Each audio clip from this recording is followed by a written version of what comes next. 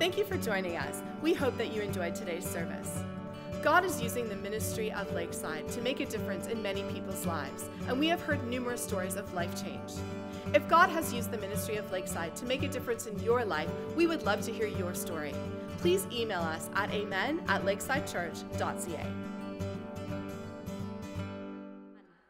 All right, so what we're doing this morning, we are continuing on in our series looking at the lyrics of famous Christmas songs that we all know, songs that we can probably sing on autopilot, but what we really want to do here is really dig in deep to the words of these songs. I think we can so often take them for granted because we sing them so often or because they kind of come up every year. We want them to be so much more than just a seasonal song. You know, we really want to talk about the truths that are in these songs. Now, rather than look at kind of isolated lyrics, I know kind of the last 2 weeks we've been taking almost a section of the song or some very specific lyrics. We're not going to do that today. We're actually going to look at a whole song. So it's going to be a little ambitious. We're still going to pick apart the lyrics, but what we actually want to talk about with the song we're doing today is we really want to look at the theme of what this song is all about. So if you have caught on, we are doing O Come, Emmanuel. It is by far my favorite Christmas song. I get to sit in on the planning meetings for the Lakeside Christmas Eve services, and without fail, every year I request this song to varying degrees of success. But it is my absolute favorite song. Anyone else favorite song? Anyone? Okay, well, got one or two. I'm weird. I say that under, I'm not sure what it says about us because, oddly enough, this song is not particularly a happy song. It's actually meant and written as a lament. So the word rejoice does appear 10 times in this song, but this is actually meant as a cry to God. This is a people begging for freedom. There is certainly hope in this song. There is the promise of a Savior. There's a promise that there's going to be an end to suffering, but this song is written from that place of suffering. The words actually go back to the 12th century, and it is very much a Christmas song. It recognizes the birth of Jesus as the Savior, but it's very purposefully written in Old Testament language, so pre-Christmas language. We are meant to hear the nation Israel, the Jewish people, God's chosen people of the Old Testament, calling out for their Messiah, for their Savior. This is a song of people saying, God, come rescue us. Fulfill your promise to us. Emmanuel means God with us. It is, there will only be an end to our suffering when God is here with us, when his promise is fulfilled. That's what this song is all about. And this idea of Israel and their relationship with God and them being saved by God, it runs throughout the entirety of the Bible, but predominantly in the Old Testament. And we are going to be ambitious today. We are going from Genesis 12 to the book of Revelation. So if you know your Bible, that means we're starting in the first book and we're going to the last book. So we are going to be digging into it. But this promise actually starts in Genesis 12, so very near the beginning of the Bible. And God promises a man named Abraham, not a young man, he's a man who's 75 years old at this time. He promises Abraham that Abraham is going to be the father of a great nation, that God is going to bless this nation, and that this nation will bless other people through, because God has blessed them, they will be a blessing to others. That's what it's going to be. And eventually we learn that this nation will be called Israel. And God seals this promise of a great nation, with a covenant. So this covenant means that God has promised his people this, and he gives them a sign saying, I am going to keep my promise to you. And this covenant is actually referred to in Genesis 17 as an everlasting covenant. This covenant will have no end. God will always keep this promise that this will be his people. These people will be his. And the Israelites do not have an easy beginning. They are a nomadic people. As their numbers start growing, they're very quickly put into slavery. They stay in slavery for 400 years. They are depressed and oppressed, and they are dehumanized. And yet, throughout all of this, we see that God is incredibly faithful to them. The Bible says that God hears their cries and he comes and he rescues them. He fulfills his promise to these people. And as the Old Testament goes along, we see the rise of the nation Israel. They become a very numerous nation. They become one of the most powerful nations in the world. They are a nation that is richly, richly blessed. Men and women come from all over the ancient world to seek the wisdom of their kings. They want to go and they want to see their temple. They want to visit the place where God dwells with his people. They are unbelievably wealthy. This is a nation that is prospering. And it might look, if you kind of did a snapshot of about the middle of the Old Testament, it might look like the nation Israel has it all together. They have this power and this wealth and this status. But they also have this very systemic problem that we see time and time again in the Old Testament. When they are doing well, so when everything's going good, they're like, look at us. Look at how great we are. Look at all the things that we've done. When they win battles, they're like, look at how victorious we are. Look at how mighty we are. When they gather wealth, look at how rich we are. Look at how we have made ourselves prosper. They forget about the poor, the marginalized, the disenfranchised. They forget that every single blessing they have is a gift from God. They take all glory away from God and says, nope, we did it all ourselves. This is all on us. And they worship foreign gods, and they mingle with foreign nations, and they make treaties with nations they're not supposed to make treaties with so they can get some more power, and they bypass God completely. And God, you can imagine, is not too happy with this because he is the reason for their success, and he alone is the reason for their success.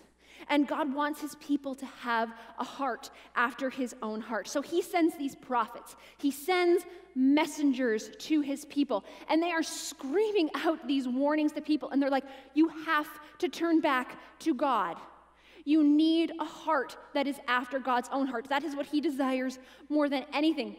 We need to get back to the law. We need to follow after God, to repent completely of giving the glory to ourselves and give all the glory to God.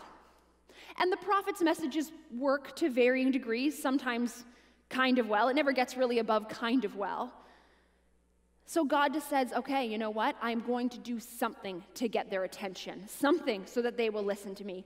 And what he does is that he strips them of nearly everything they have. Every blessing that he has given them that they took the credit for, God says, well, watch what happens when I take it away from you. Nearly everything. He always left them with something.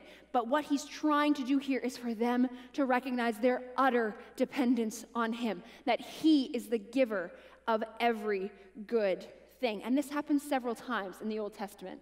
A cycle of they're doing well and forget about God. God takes stuff away. They come back to God. They do well again, and it's a cycle. It goes over and over again. And if you're like me sometimes, and it's not a good attitude to have, it's kind of judgmental, I'm kind of slapping my head and being like, have you not seen everything God has done for you, people? How can you not turn back to him after seeing everything he has done for you? And yet we see this cycle time and time again. And there are other nations that God uses to help make his point. And other nations like Babylon and Assyria and the Romans, they rise to power and they take control over the nation Israel. They basically take a control of these people. And once again, the people are oppressed. And another nation is ruling them. Now, throughout all of this, we have the prophets who are giving the warnings, but the prophets are also doing something else. They're also giving a promise. They're saying that, yes, God wants to teach you a lesson, but God will never forget the promise that he made to you that was sealed with an everlasting covenant. He will never forget this. And the prophets promise that one is coming. An individual is coming who will restore Israel. And this individual, if you look at the words of O come, Emmanuel, it's often called the rod of Jesse or the key of David. It is going to come from David's line. And this promised one would redeem the people. He would break oppression and he would bring the people back to him.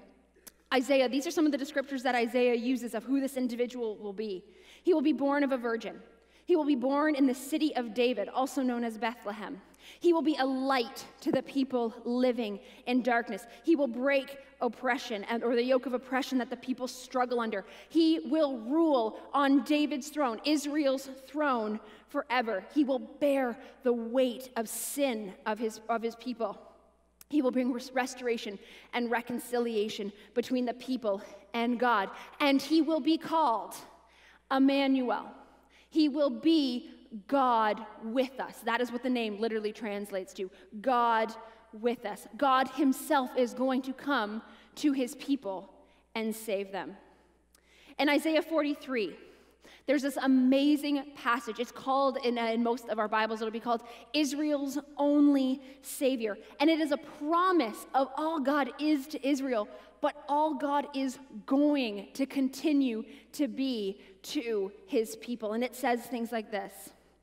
It says, "Do not fear, for I, God, I have redeemed you. I have summoned you by name. You are mine. When you pass through the waters, I will be with you. When you pass through the rivers, they will not sweep over you. When you walk through the fire, you will not be burned. The flames will not set you ablaze. For I am the Lord, I am your God. I am the Holy One of Israel. I am your Savior." It says, "You are precious and honored in my sight. I will bring your children from the east and gather you from the west." He's saying, I am your Savior, Israel. I am your God. I will be with you, and I am going to bring you from the east and for the west. It's this idea of I'm going to bring you back to me. It's a promise for them at that moment, but it's a promise that God will always be this for his people. There's one more prophecy I want to look at in the Old Testament. It's the final prophecy made about the individual who is going to come and restore Israel. It is found in the last book of the Old Testament. It's the book of Malachi. And in the last book of the Old Testament, in the last chapter, we see this prophecy of the one who is coming, who is going to break the oppression. And it says this, it says, "But for you who fear my name," this is God speaking, and he says, "For you who fear my name," it's you who love me, my people, "the sun," that's the shining sun, S-U-N, sun, "the Son of Righteousness shall rise with healing in its wings." He's saying there is a time of darkness, but there is a time of light and healing that is coming through this individual. "You shall go out leaping like calves from the stall." Not a farmer, never seen this. I'm told it's a very exciting thing to watch. It's very joyous. It's an idea of rejoicing. He says, "Behold, I will send you Elijah the prophet before the great and awesome day of the Lord comes." He says, I'm going to send someone to prepare the way for the day of the Lord. And it says, "And this individual will turn the hearts of fathers to their children and the hearts of children to their fathers." There is going to be a time of reconciliation. This is the last prophecy we have of Emmanuel, of God coming with his people. And from their inception by God as a people, God has been speaking to them. He has been sending them prophets with messages like these, and yes, with warnings and other messages as well. And this is a God that he literally, when he was leading them through the desert, he led them with a pillar of fire by night and a cloud by day. He was so obviously with his people. And now, all of a sudden, there's a reminder that there is going to be an even greater revelation of God being with his people, that Emmanuel is coming, that Israel will be restored and will be free. And then everything goes silent for 400 to 500 years. God goes silent. The Israeli people still live a life. They still have a history. We know some of what happened in that time. But they record that God went silent. And the idea of O come, Emmanuel, this song of lament, is written inside this time of silence. It is a people crying out for the promise of Isaiah and the prophets. Look at the words. It says that we are mourning in exile here. They want freedom from death and from darkness. It talks about them longing for the end of the path of misery. They are calling out for Emmanuel. They are saying, God, please come and be here with us. And if you were reading your Bible, you can go from Malachi 4. So you can go for this promise that we were just talking about, this idea of hope and of a Savior coming. And you can skip right to Matthew 1, which is the birth of Jesus. You can do that by flipping a page in your Bible. They're back to back. We take for granted what 400 to 500 years of silence would look like for these people because we know how the story is going to end. We just have to turn the page.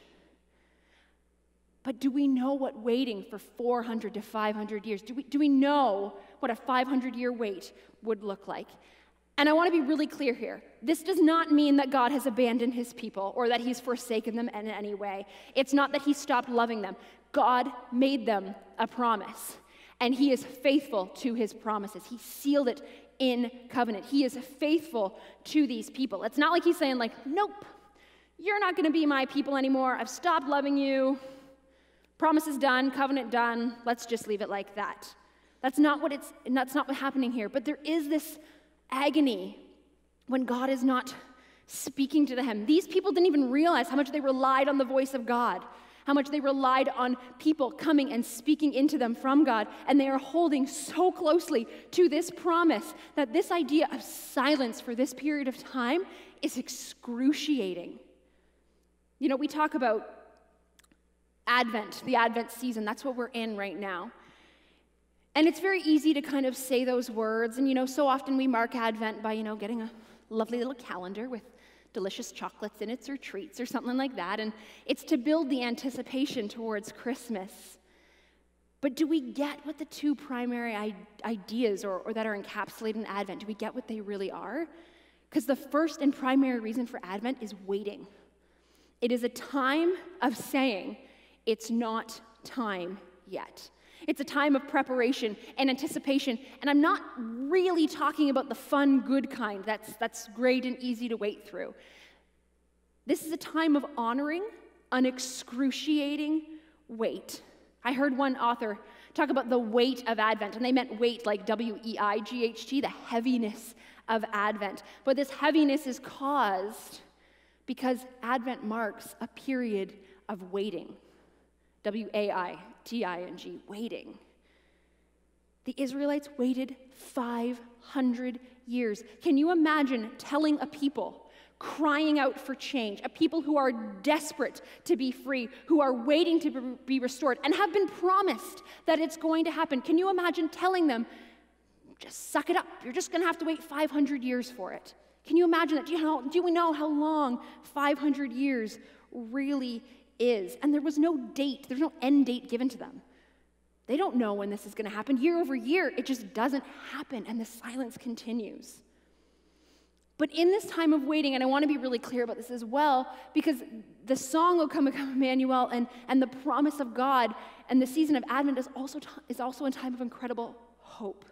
The people are waiting on the promise of what God is going to do, and they know that God is going to do something amazing. God promised that he would be with his people, that God would come to his people. Emmanuel. It is the idea that God is going to do something so great. It is the hope of a promise from a God who is faithful and never breaks his promises. That's why the song says, rejoice. Rejoice in this promise, because God always fulfills his promise.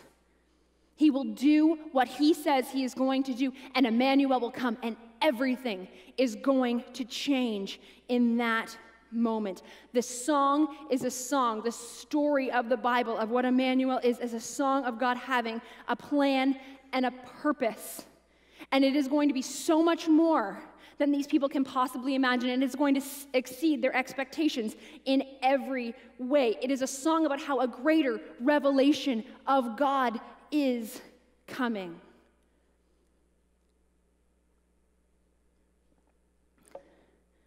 And after 500 years of silence, something happens. A baby cries in a nearly forgotten stable in a tiny little place called Bethlehem, and everything changes. A God that created mankind, that loved his people, that watched over his people, he became one of his people. The fullness of God dwelt in human flesh. It was God literally with his people on a whole new level. Let us not forget, God was always with his people. He journeyed with them, he protected them, but this is God with his people on an entirely new and intimate level. This was him dwelling with his people.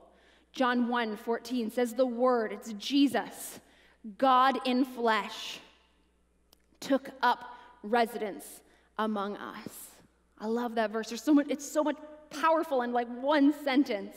The Creator choosing to become part of the creation so he could lead his people back to their Creator. He came to be with them, to live with them, to sympathize and empathize with what it meant to be human, to die, to be raised from the dead, to defeat death, and to free us from the curse of sin and death in our lives. That is what we celebrate at Christmas. That birth, that revelation of God dwelling with us. We celebrate the cry that ended the silence and changed the face of the earth as we know it. And we got to be really clear here. Jesus did not meet the expectations of everyone who was expecting the Messiah or had an idea of what the Messiah was going to look like. Many, many people could not grasp that Jesus could be the one that they were waiting for. They're like, no, God's plan could not unfold this way.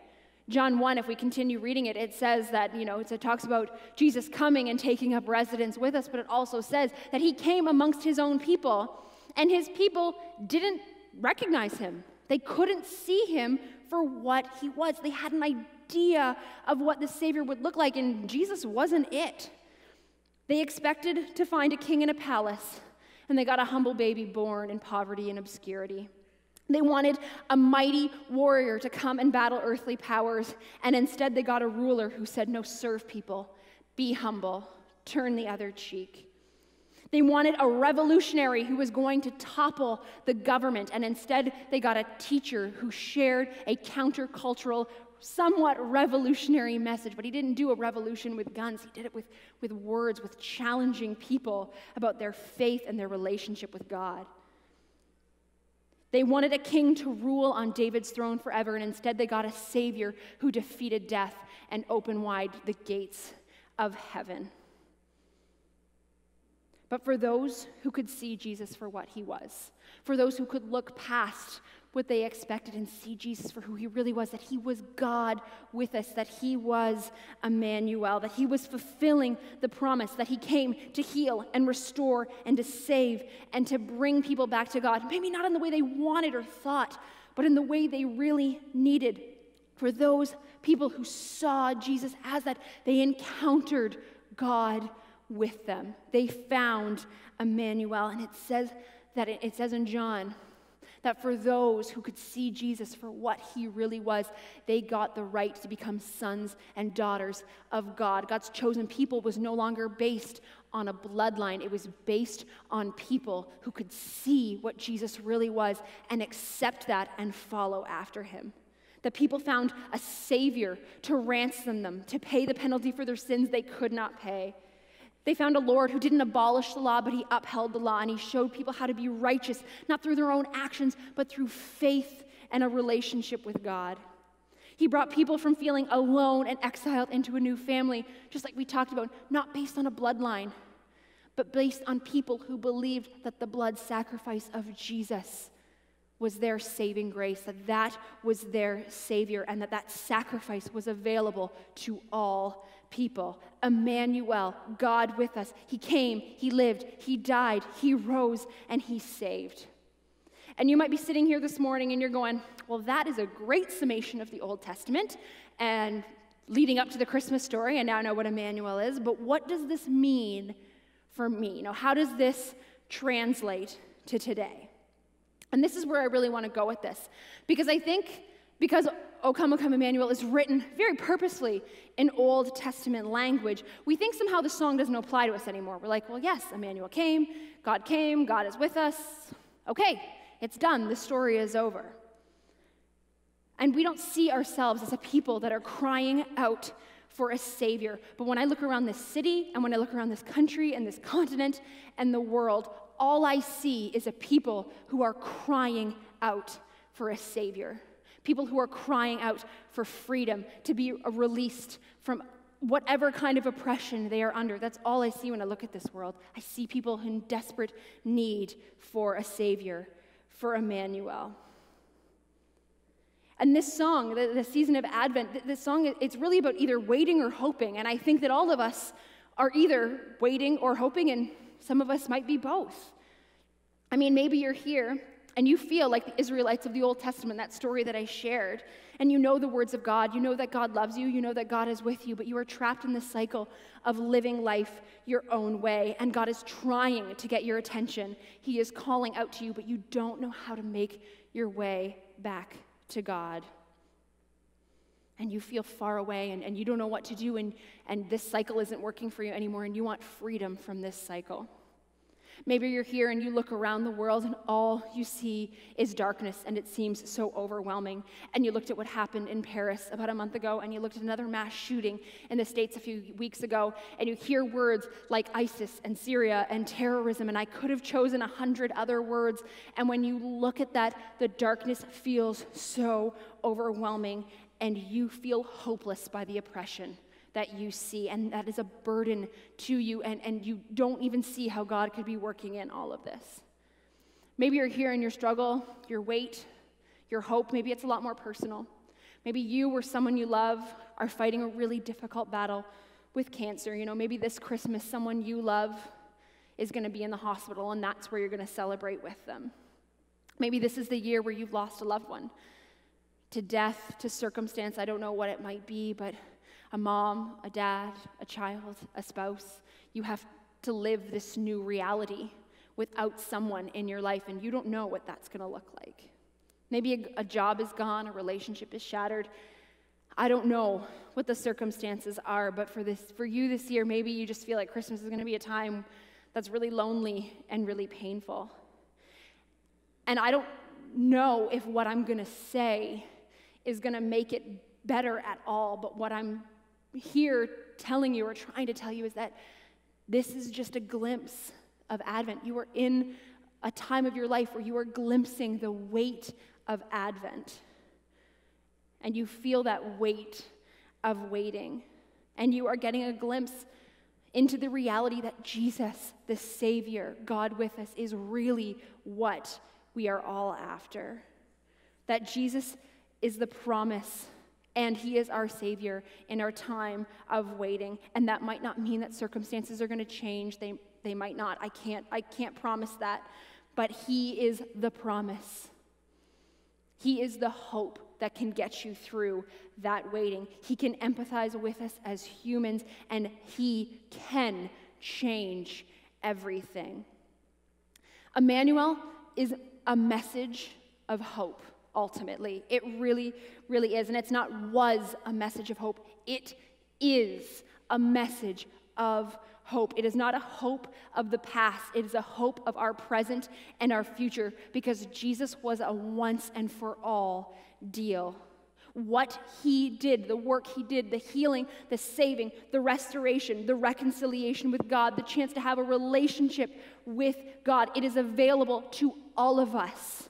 Because God was with us and came to this earth. We are not waiting for a Savior anymore. We might feel like we are, but the Savior is available to us all today.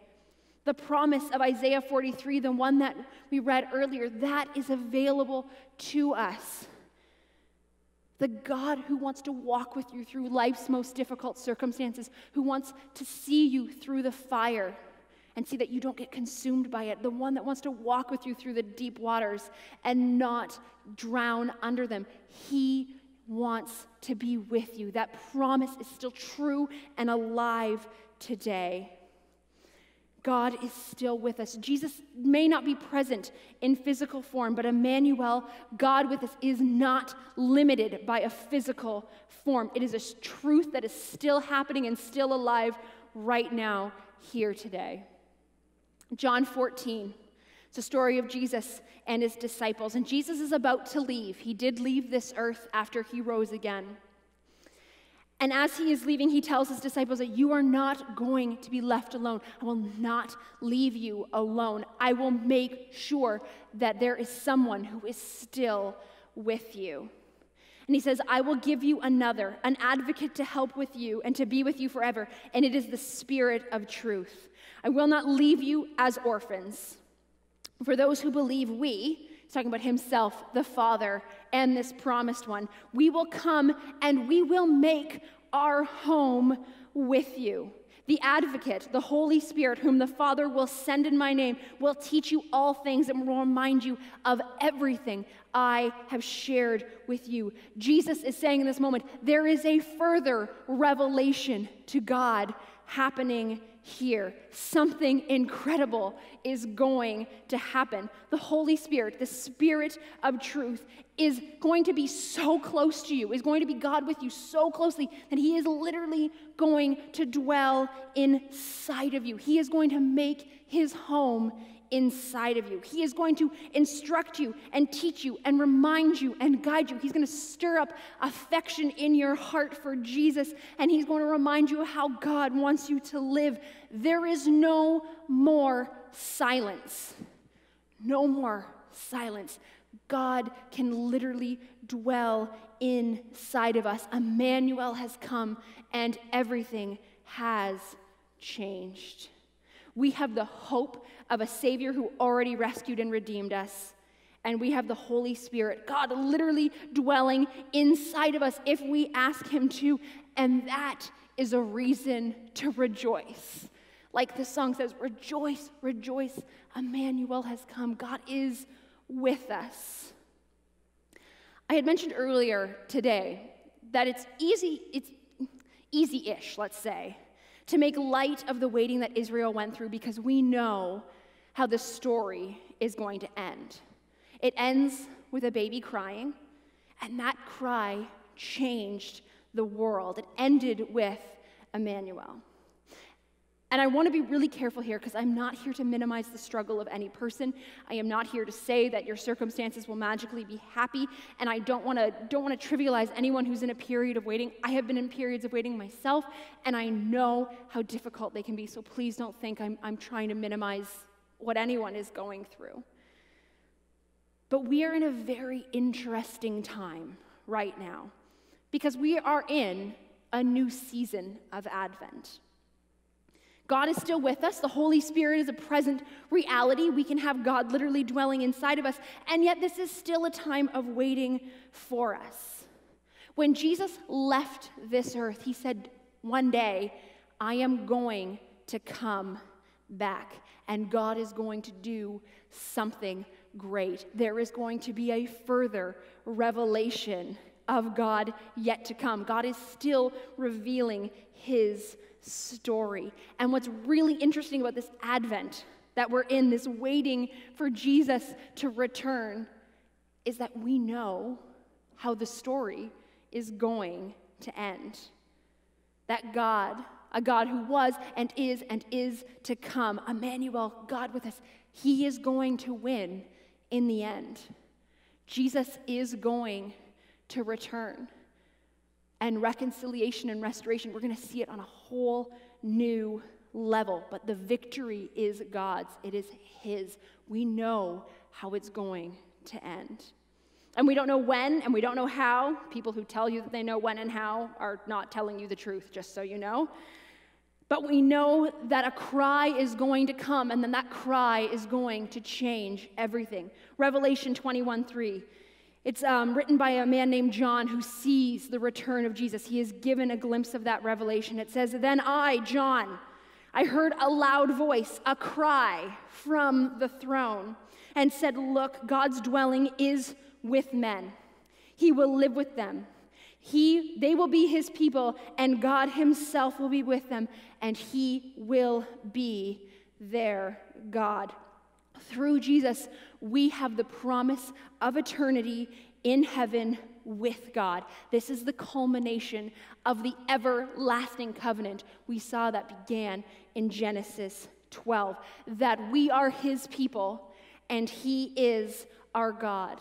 From the creation of the world to a God who warned and guided and promised his people, to a stable in Bethlehem, to a cross, to a tomb, to the promise of the Holy Spirit who is going to come and dwell with us, to the promise that Jesus is one day returning and making a life with him forever a reality. Emmanuel, God with us, is our reality. It can be our reality. God is with us. Let's pray. Father God, we thank you for these words, for this promise. Saying thank you doesn't even seem like enough. This revelation of Emmanuel, of you being with us, God, of you coming to dwell with us, to sympathize with us as humans, to die for our sins and to be raised from the dead, to defeat death and to be victorious over it. God, we thank you for that. We thank you for the truth of these words. We thank you that you have opened wide the gates of heaven, God, and that anyone who comes to you can find you as their Savior. That your Holy Spirit can come and dwell inside of us, that Emmanuel will be so present, so close, that you could literally dwell inside of us. God, we thank you for this reality.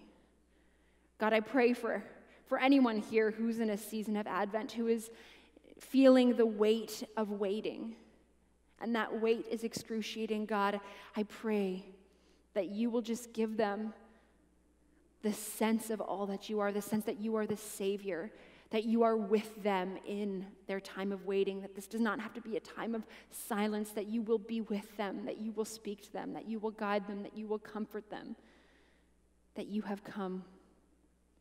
We thank you for the reality of God with us and all that that has meant and means and will mean to come, God.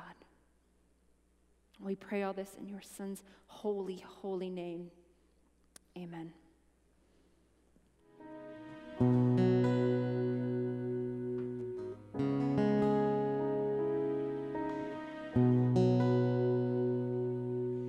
I stand with so many questions, but you know all of the answers, and whether this side of heaven, I know that you are a healer, and my heart will stay steadfast. I know that you are good, and my heart will stay steadfast. I know that you are good. Comforter, you are to me, shelter from the cold, constant how you carry me, never letting go. You are with me.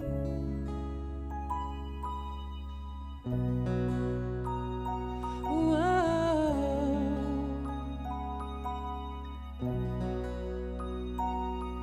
And your voice holds me together when I feel like I'm falling apart,